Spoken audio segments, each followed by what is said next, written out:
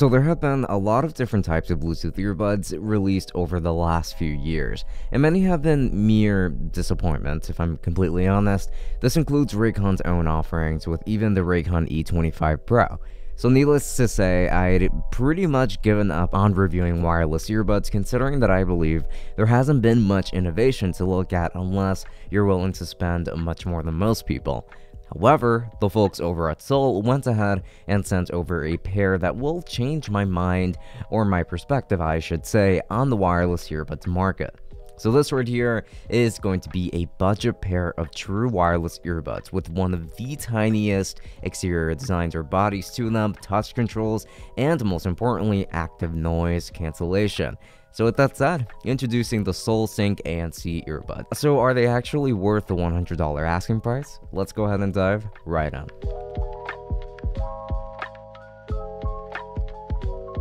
Before we continue, don't forget that I have a Twitch channel that you can go ahead and follow me on for live microphone reviews and much more than that. But you're also going to find my Twitter, my Instagram, and a link to the Tech Summit Discord in the description. So come join the community because it is a pretty cool one. We've also opened up a Patreon as of late where if you join, you'll be automatically entered to win one tech gadget every month in our exclusive giveaways. Details to that are going to be down below. Don't forget to check out the description for everything. Now let's get right into the video. Now let's begin with an unboxing. It does come in this very nice little box, which once opened through the magnetic latch, you will find a plastic cover for the rest of the packaging.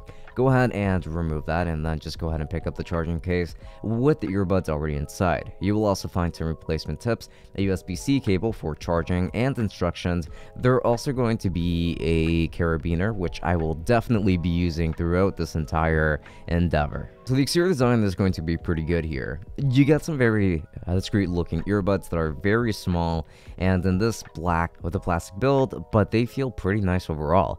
They have a somewhat of an AirPods-esque design to them, but they use the silicone ear tip instead of them just sitting on your ears, which to some can be a lot more comfortable of a solution overall. This actually helps with getting a better listening experience because it lets you put them deeper into your ears as intended. I do like this design quite a bit. I genuinely have no complaints whatsoever about the way that they've designed these physically.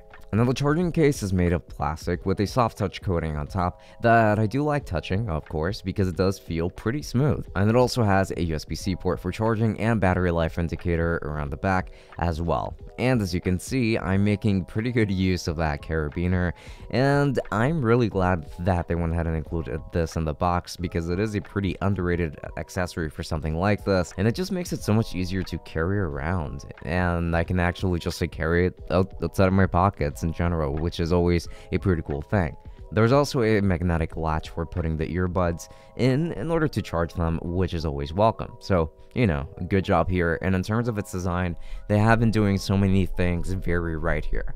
And now, when it comes to a $100 pair of earbuds, you do have to take into consideration that there's only so much that they can include while making these affordable. However, the things that they prioritized here are exactly what I would want to see prioritized on any other pair of earbuds, so I am very happy with what they did here.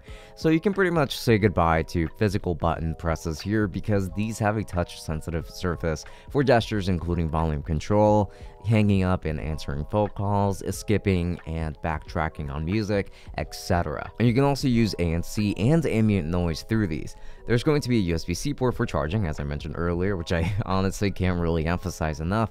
This is really nice to see.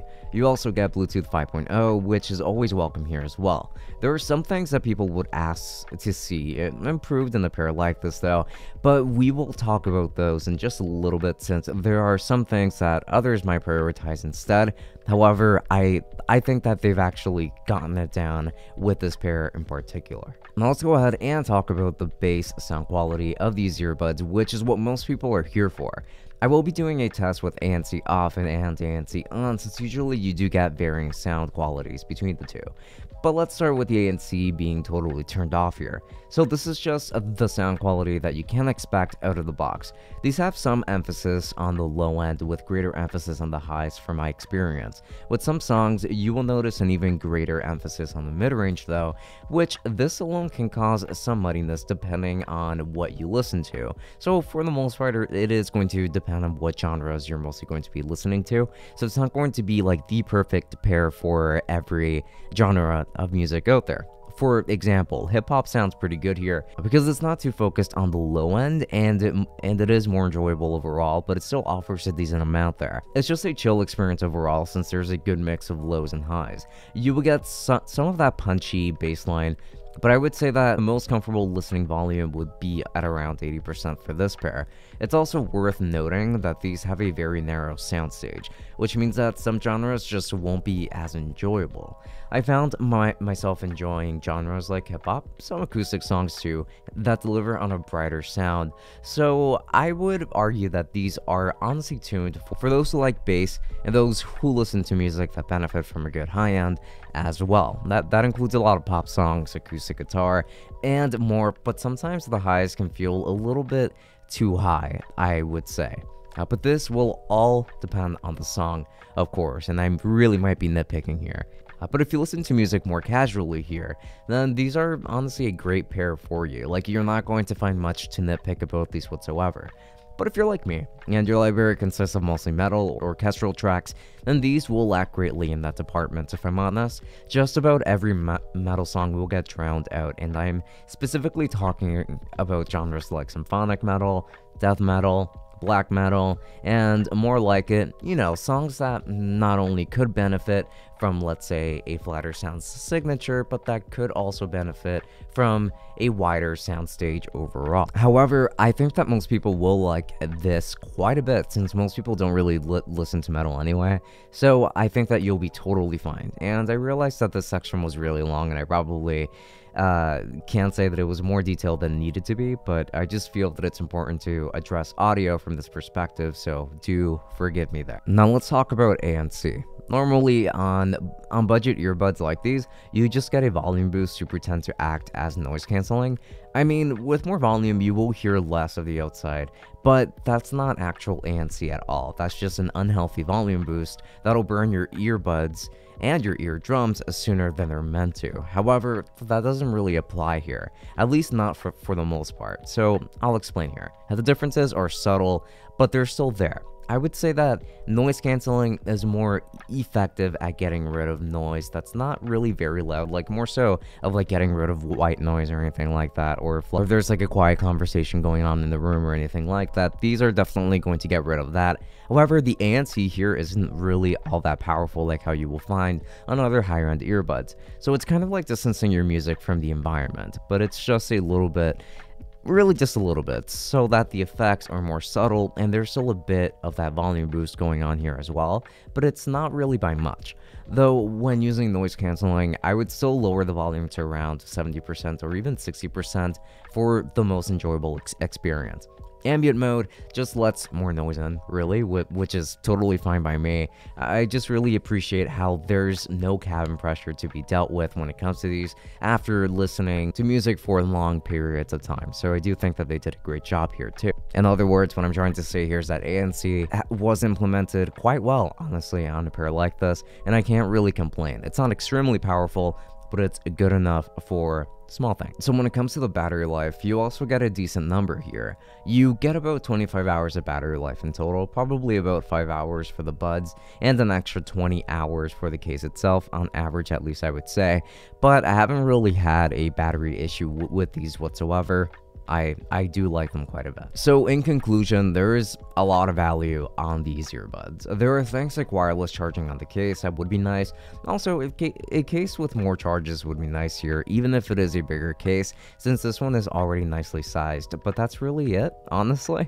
So I don't have much to complain about here. They're very comfortable and lightweight. The sound is going to be fine here. Like, the sound signature is certainly fine, even if I can't really enjoy my metal all that much, but just about everything else sounds pretty good, so I can't really complain all that much there. Again, not that many people listen to metal anyway, so I can understand why that wasn't the focus here, obviously.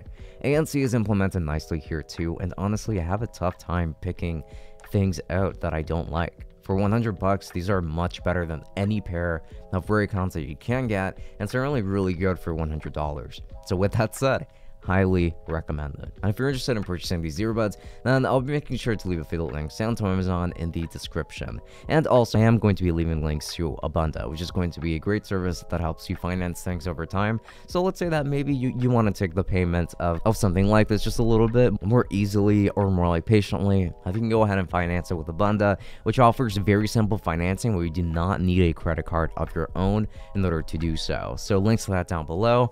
I think that is going to be a very useful service. And there's also going to be lesser in case you're looking for other types of alternatives, or maybe just like comparisons that I can make to like other earbuds of around that price range and things like that. That is going to be a fantastic browser extension, and it can even help you find sales along the way. So links to those down below if you use any of my links, and I do get a small commission. That does support the channel quite a bit, so I'd appreciate that quite a bit. And also, I wanted to give a very special thanks to all of our patrons, especially for the tier 1 patrons over here, which in this case, it's going to be Omar right now. So thank you so much for all of your support. And then now for the rest of our patrons. And this is super important. I would just like to give a very special thanks to all of our patrons, which are going to be listed right here on the screen. Again, a massive thanks to you all for supporting us to help us create the kind of content that we bring to you on a day-to-day basis. And thank you so much for supporting the Tech Summit podcast as well. And just remember that if you would like to be a part of this community too, and then do make sure to check out the links to our Patreon, where you don't only get bonus episodes of our podcast, but you also get automatically entered into one of our monthly giveaways of a tech product that we have reviewed that is of at least $50 in value or higher. So links to that down below. Now, don't forget about the rest of the social media, such as my Instagram, my Twitch, and obviously Patreon, things of the like. Now, do make sure to follow me on those, and we should be good to go from there. But with that said, this has been Francisco from Tech Summit. Thank you for watching, and I will be seeing you all later. Enjoy.